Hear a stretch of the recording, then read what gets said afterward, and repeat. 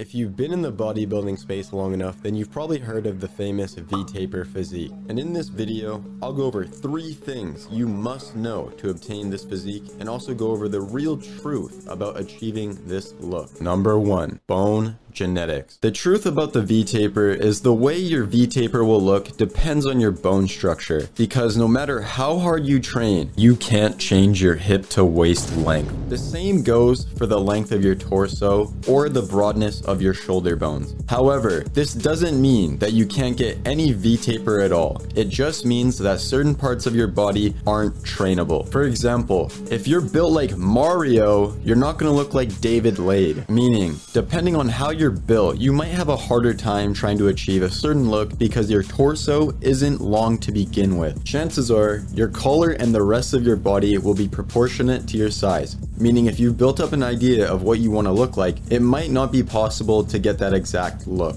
But that said, there are ways to actually create the illusion of a wider torso and having smaller hips, and to get that Dorito shaped body that we all desperately want. Number 2, muscle groups. What muscle groups do you need to train? I've divided this section into 2 categories: the primary and secondary muscle groups. The primary groups are the more important muscles and really give you the shape and overall look you want, while the secondary are there to complete the overall aesthetic and are less important when compared to the other muscle groups. But in order to see results, I recommend hitting your primary muscle groups at least twice a week to ensure you don't lose a lot of muscle once you start losing body fat. The first and most important muscle group will be your lats, because this is where you get that cobra look from. It's an important muscle to hit because even if you have wide hips, the width of your lats is going to give you the impression of having a smaller waist by comparison. To train them, you can do deadlifts, dumbbell rows, barbell rows, incline dumbbell row, pull-ups, chin-ups, lat pull-downs, landmine rows, dumbbell pullovers, and inverted bodyweight rows. The second most important muscle group are going to be the shoulders, simply because, again, if you have a short torso and your shoulders aren't very wide, having bolder shoulders like Derek here will give you the impression of having a wider frame than you actually do. The most important deltoid is arguably going to be your side delt or your lateral deltoid. This will contribute the most to your torso looking broader. However, that being said, you must train all of them, not only for looks, but also just for shoulder health in general, because if you don't, it might cause some serious injuries in the future, and it wouldn't look very good from an aesthetic standpoint. You will want to hit these muscle groups twice a week, because once you get to a body fat percentage low enough, you're gonna have to work even harder to keep your muscle that you've built up over time. For shoulder exercises, you can do lateral raises, dumbbell front raises, seated or standing shoulder press, Arnold presses, cable lateral raise, face pulls, and reverse flies. The third most important muscle group will be your core,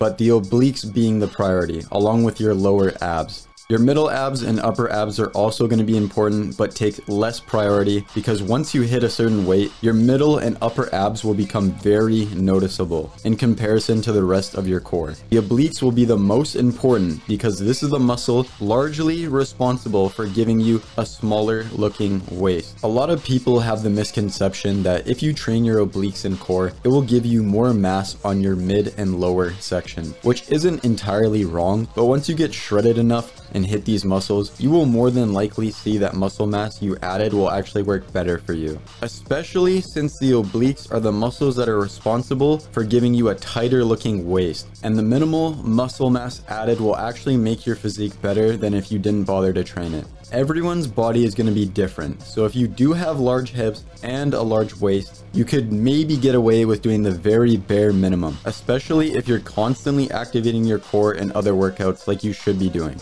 But for most people, training your core is a good idea, not only for looks, but also for functionality and balance in your gym life and your life outside of the gym. The main takeaway is measure yourself and see what works best for you. Once you get shredded enough, you will notice what works best for your own body. For your core, the exercises you can do are the plank where you bring your knees across to the other shoulder, butterfly kicks, Russian twists, medicine ball slam, hanging leg raises, L-sit, and bear crawls. In short, if you're doing it correctly, most of your exercises will require some sort of core engagement for stability and support purposes. especially if you're doing something like calisthenics, because pretty much all of those exercises require some core activation to some degree. So you may not even really need to focus on hitting your core that often. You won't get visible abs until you've become really lean and lowered your body fat percentage, which I'll go over later in the video. So keep that in mind going forward.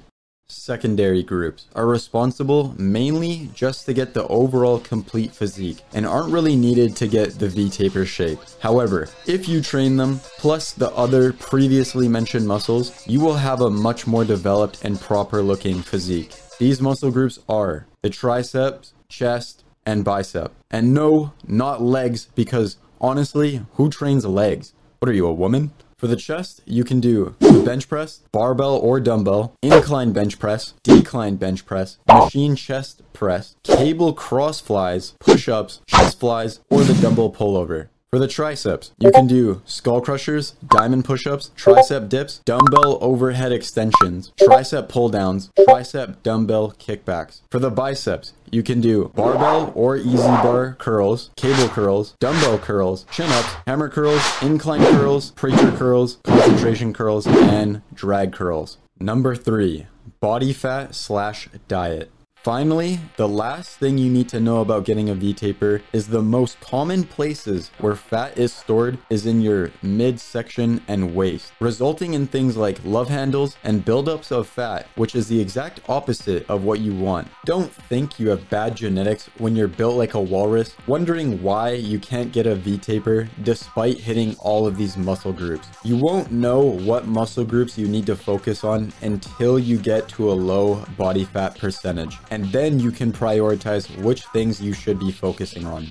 So how you lose weight and get a smaller looking waist is through a calorie deficit. Your body has a certain number of calories it burns a day, and being in a deficit is how you achieve fat loss over time. This all depends on many factors like age, gender, metabolism, etc. There's a bunch of free calculators you can use to figure out what your maintenance calories are. And then from there, you put yourself in a slight calorie deficit between 200 and 300 calories below what you need consistently over a period of time. You will start to see that you are losing weight. Then once you start to stagnate, you can drop it another 200 to 300 pounds until you've achieved a weight that you're comfortable with. The safest and best way to do it is slowly over a period of time, losing about 1 pound per week. At the same time, you will also want to maintain your muscle mass, so ensure that you're getting 1 pound of protein per pound of body weight, and focus on strength training, meaning less reps and more weight to ensure you don't lose any muscle mass, and also it will have the added benefit of giving you a more ripped and toned body while also maintaining your strength. In conclusion, you might not look exactly how you want to, however, it doesn't mean that people, including yourself, will not be able to notice the work you put in. But you should be proud of where you are compared to when you first started your journey. Even if you're a short king, every day you work out, you look a lot less like Danny DeVito and more like Asta from Black Clover.